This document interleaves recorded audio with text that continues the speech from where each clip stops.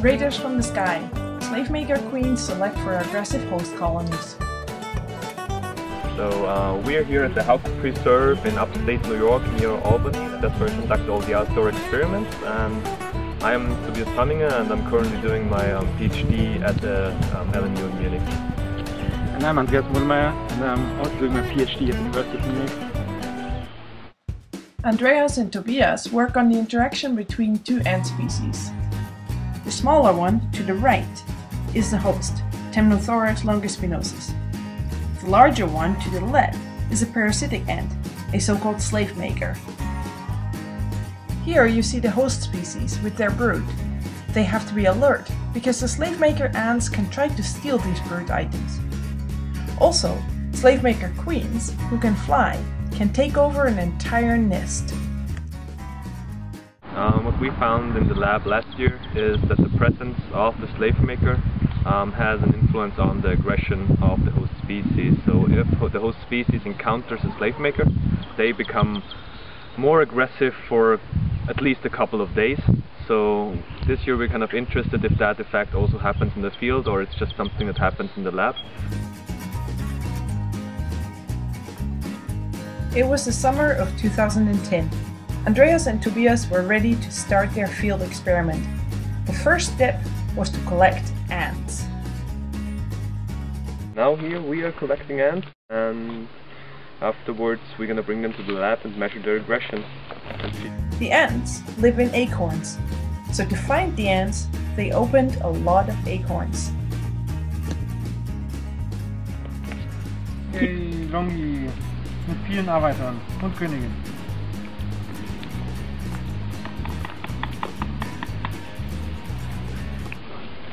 I'm now trying to get all of the ants into the ziplock so we can count later all the larvae, then count all the worker.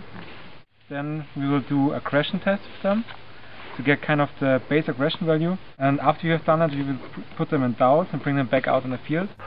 The second step is to bring them out into the field and do a field manipulation and see if kind of the change of certain parameters, especially density and presence of parasites, has an impact on the aggression of the colony. So hopefully we find out how aggression really affects them.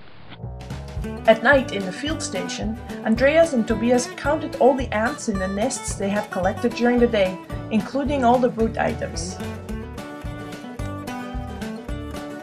After that, they determined the aggression level of each of the nests. Tobias explains how that can be done. We take dead ants of a different area, same species, stuff it into the colony, basically, and then observe them for 5 minutes and record every single interaction every single living ant has with that corpse. And then we record if it's an aggressive interaction or if it's just interest, like antination, and in the end we're gonna calculate the aggression index. Next, they went back to the forest to build the enclosures where the actual experiment would take place.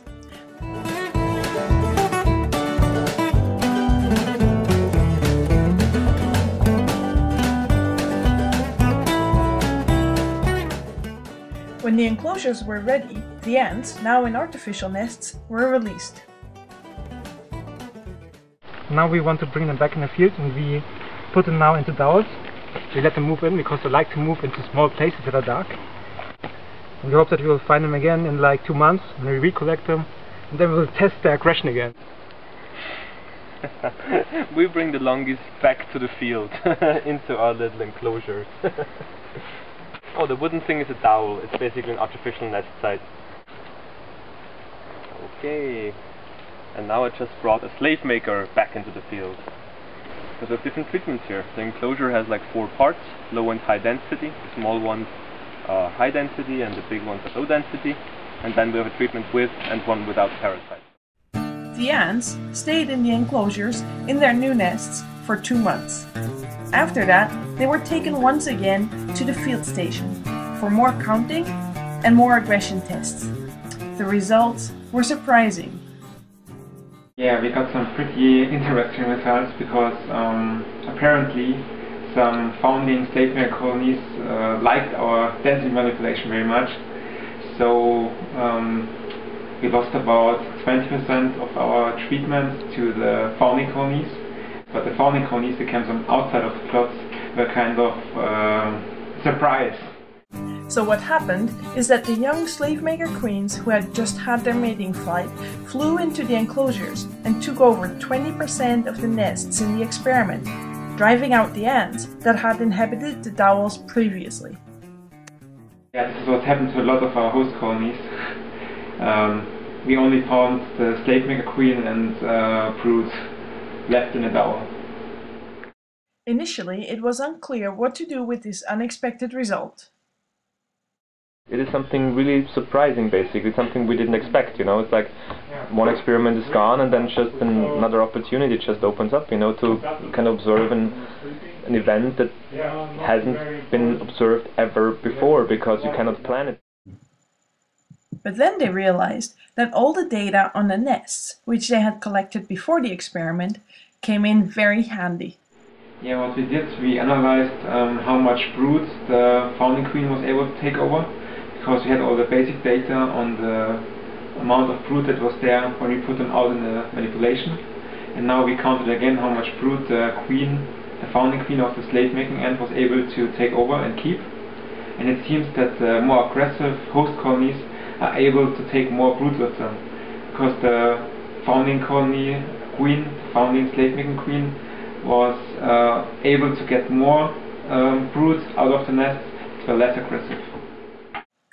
So to summarize this result, when slave-maker queens take over a nest, they drive out the adults and try to keep as much brood as they can, whereas the host ants try to rescue their brood and flee. The queens who had taken over more aggressive nests in the enclosures had retained fewer brood items, which means that the more aggressive host ants must have rescued more of their brood. It seems that for the host species, aggression pays off.